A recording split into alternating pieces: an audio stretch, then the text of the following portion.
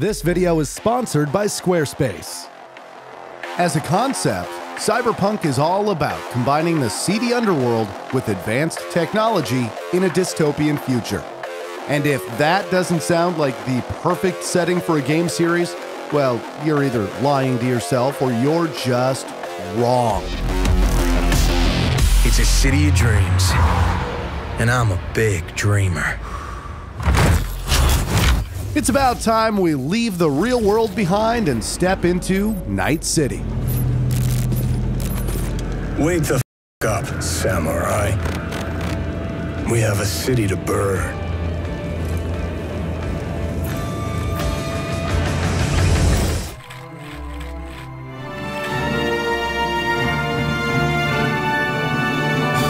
This is the evolution of Cyberpunk 2077. When new wave science fiction began hitting libraries in the late 1960s and 70s, it focused on the grittier side of sci-fi, the drug culture, a sexual revolution, and how technology might be abused by society's misfits. You ain't getting anywhere without an upgrade.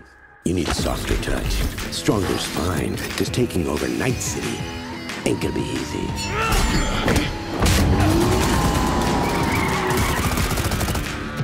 I'm in. Comic books continued to explore these themes, a great example being Judge Dredd, first published in 1977. Then, in 1982, Blade Runner came out in movie theaters. But it was in 1984, with the release of William Gibson's debut novel titled Neuromancer, that most people agree the genre of cyberpunk came into its own.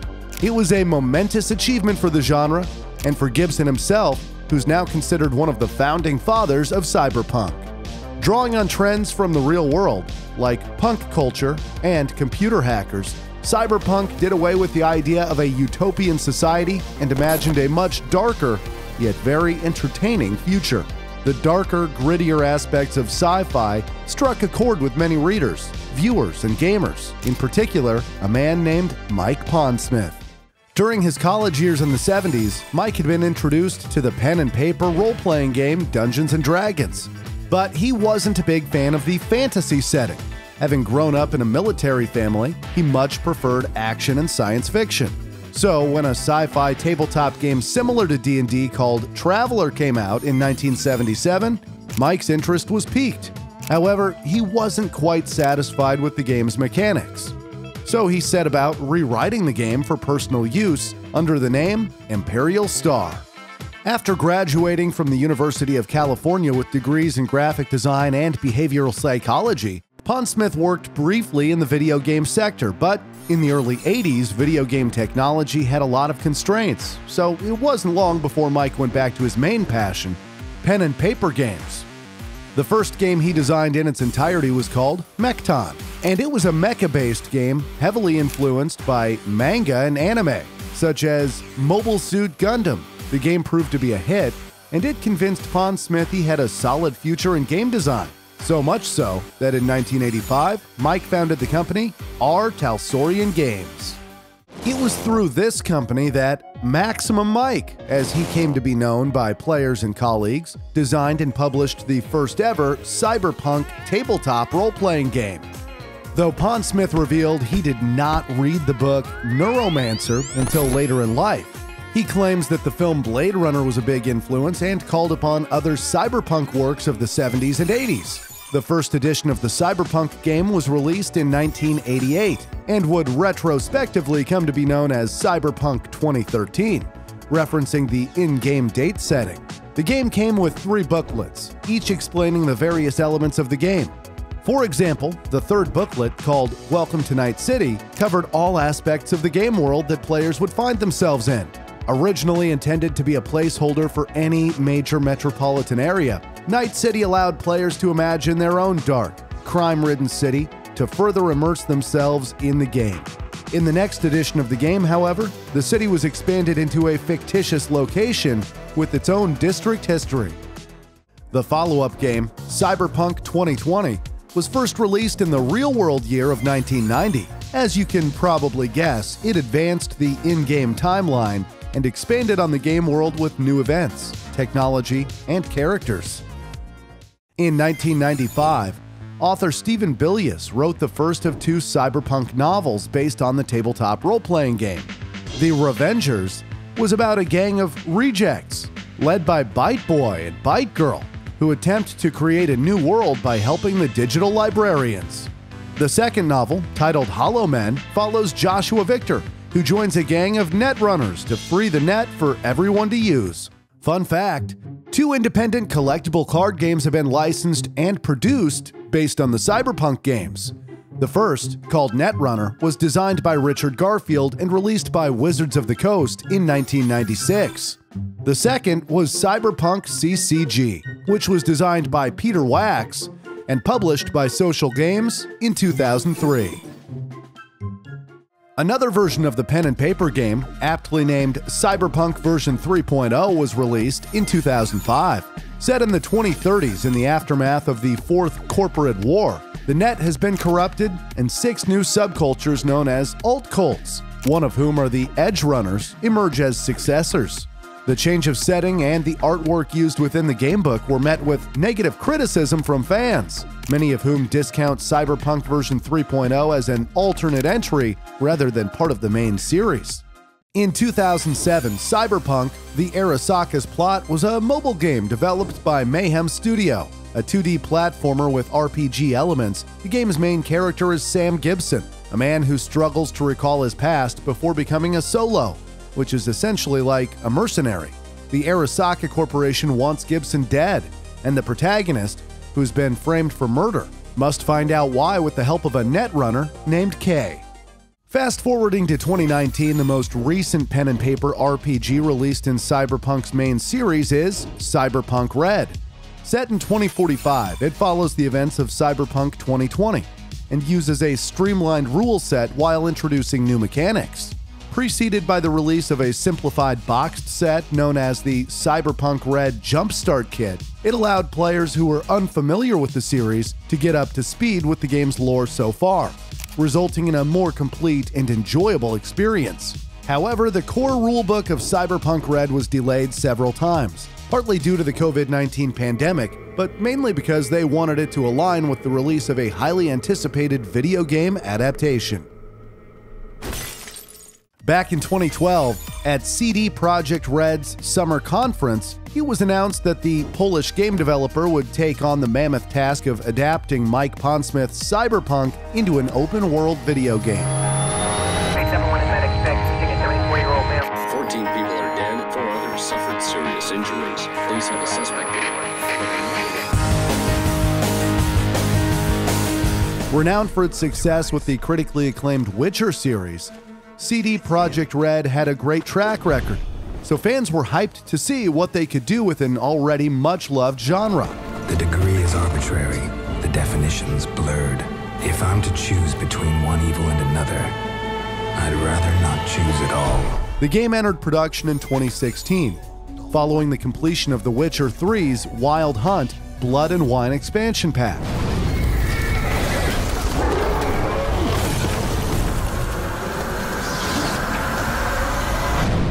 A team of 50 Projekt Red staff were initially assigned to Cyberpunk 2077, though this number would end up growing significantly over time. Focusing on optimization from the outset, the developer partnered with established companies like NVIDIA for real-time ray tracing and other impressive features. As a result, the game ended up costing an eye-watering 1.2 billion Polish zloty to produce, equal to $313 million US.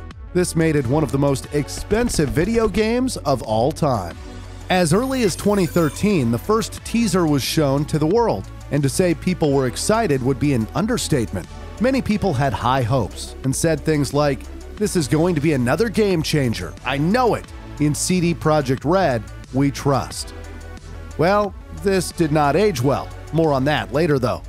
When a trailer was showcased at E3 2018, it quickly became one of the most anticipated games of all time. Main issues, sky-high rate of violence, and more people living below the poverty line than anywhere else.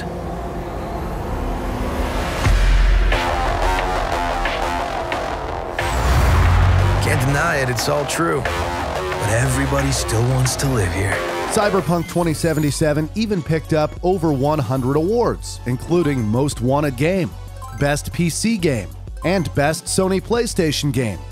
During an E3 2019, another trailer was shown, and wow, CD Projekt Red sure knows how to get people excited. The inclusion of Keanu Reeves as a voice actor for the iconic rocker boy Johnny Silverhand was a very welcome surprise. People on Reddit were going wild too, with some saying things like, "Hello boss, sad to tell ya, but I'll be sick in April 2020 for the whole month." Yeah, I bet he wasn't sick anymore after one day of playing though. Fun fact, Mike Pondsmith has worked as a consultant on Cyberpunk 2077 since 2012, and also appears in-game as the DJ on 107.3 Morrow Rock Radio, one of the radio stations in Night City. You gotta love the passion Maximum Mike has for Cyberpunk. Mind reading. Hacking without a deck. Telekinesis. However, constant delays did not go down well with fans, and some game developers even received death threats. Yikes! After a long wait, Cyberpunk 2077 was finally available to play on PS4, Xbox One, Stadia, and PC on the 10th of December 2020. On the 15th of February 2022, it was also released on the PlayStation 5 and Xbox Series S and X. While heavily inspired by the tabletop games, lead quest designer Pawel Sasko revealed that their biggest inspirations for Cyberpunk 2077's story were Vampire, The Masquerade Bloodlines, and Akira. Taking place in the familiar yet dangerous metropolis of Night City, players take control of V, a mercenary on the rise in a corporate-ruled future. These corporations, such as the Arasaka Corporation, deal in everything from weapons to robotics, cybernetics, pharmaceuticals, biotechnology, communications, and more. Arasaka, making the world a better place, one weapon at a time. Players have a wealth of customization options, including the ability to choose V's gender, and the game starts with a choice of 3 life paths: Street Kid, Nomad, and Corpo. Cyberpunk 2077 is an open-world action role-playing game with FPS-style gameplay, quests, and objectives that can be completed in a variety of ways. Although originally slated to be a single-player experience with multiplayer elements, the multiplayer option was not available at launch, with CD Projekt Red saying that it was still in the research and development phase. Post-release, Cyberpunk 2077 received praise for its narrative, setting, and graphics, but it was heavily criticized for certain themes, including its representation of transgender characters. However, most people were extremely happy with the game after its release and said things like, "I'm so glad this game was released when it's ready and not a moment sooner." I'm, of course, kidding. The much-anticipated release of Cyberpunk 2077 was nothing short of a disaster. The game was buggy, glitchy, and unplayable on many platforms. Players were met with a string of glitches and crashes. Issues, sky-high rate of violence, and more people living below the poverty line than anywhere else.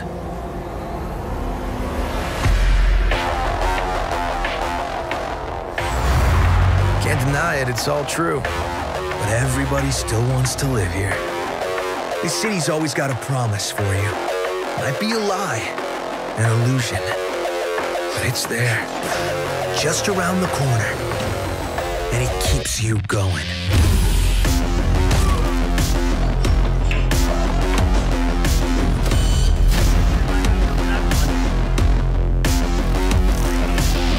It's a city of dreams, and I'm a big dreamer.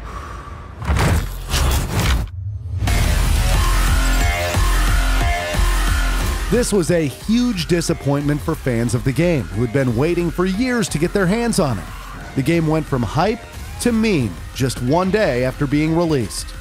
The game on the PlayStation 4 and Xbox One felt more like an open beta than an actual game. Maybe, if we're lucky, we can actually play the full version in 2077. The major issues led to Sony removing the game from the PlayStation Store while CD Projekt patched things up. The game's developers were even subject to investigations and lawsuits for their perceived attempts to downplay the severity of technical problems before the game's release. causing CD Projekt Red to pay a settlement of $1.85 million. Players who had pre-ordered the game were left feeling betrayed and disappointed. CD Projekt Red had promised them a game that would change the open-world genre, but instead delivered a broken mess. Players on the PlayStation 4 and Xbox One were stuck with an unplayable game. Suspiciously, CD Projekt Red had refused to release console copies ahead of launch, and players could only see the PC version instead.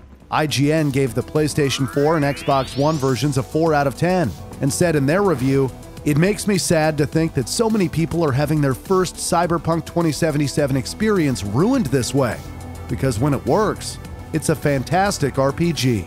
The PlayStation 4 version of the game received a score of 57 on Metacritic. Meanwhile, over 10,000 users gave an average rating of 3.8 and said things like, "False advertisement. The game does not work properly on old generation of consoles. It should have never been released on PS4. After all this waiting, I feel like I just took part in the biggest scam in gaming history. I'm convinced 50% of their budget went on making the trailers, and the other 50% went on signing Keanu Reeves."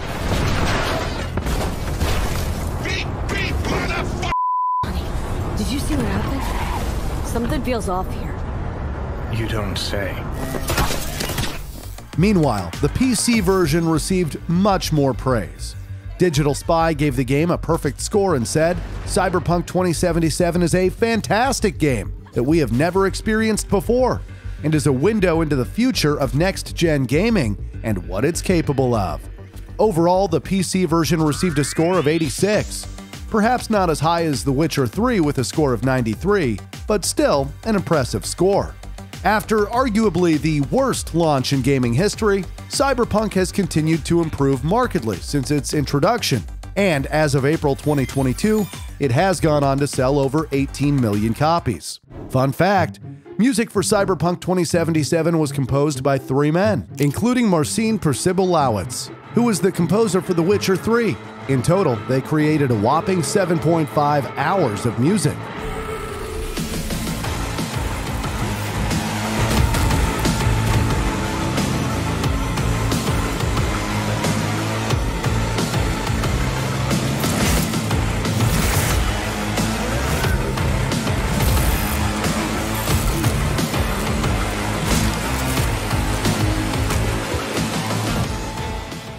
To complement the video game, a number of digital comics have been released that are set in the same world as Cyberpunk 2077. Published by Dark Horse Comics, they include titles such as Cyberpunk 2077, Big City Dreams, Where's Johnny?, Trauma Team, and Blackout.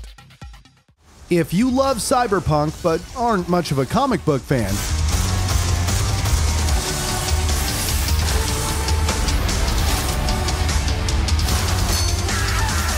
you can also watch Cyberpunk Edgerunners, the anime, which premiered on Netflix in September 2022. A standalone 10-episode story, it follows a street kid named David, who's just trying to survive in the tech-obsessed, body modification-heavy metropolis that is Night City. Having everything to lose, he chooses to become an Edgerunner, aka an outlaw, also known as a cyberpunk. With the release of the animation, there came the Edgerunners update for the game. Not only were various fixes and improvements made, but it also added new Edgerunner-inspired content to the game, including new clothing, weapons, and missions. Balance, friendship, love.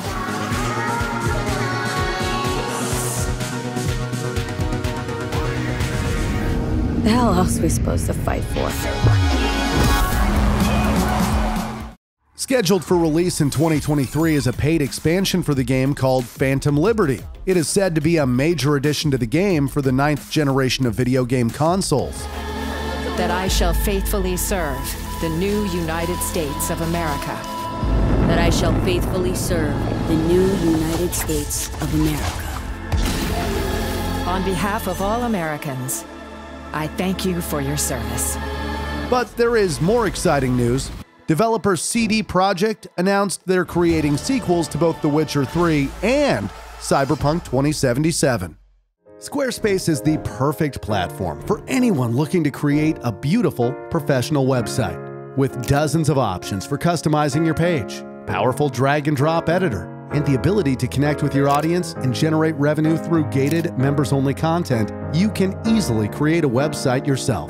Plus, manage your members, send email communications, and leverage audience insights. This makes Squarespace the ideal, all-in-one, easy-to-use platform. Go to squarespace.com for a free trial. And when you're ready to launch, go to www.squarespace.com/flatlife to save 10% off your first purchase of a website or domain. Even though Cyberpunk 2077 had a shaky start, to say the least, I'm glad the developers haven't given up on the game and continue to push it forward. Personally, I'm a huge fan of the cyberpunk genre, and I can't wait to see how it continues further into the future.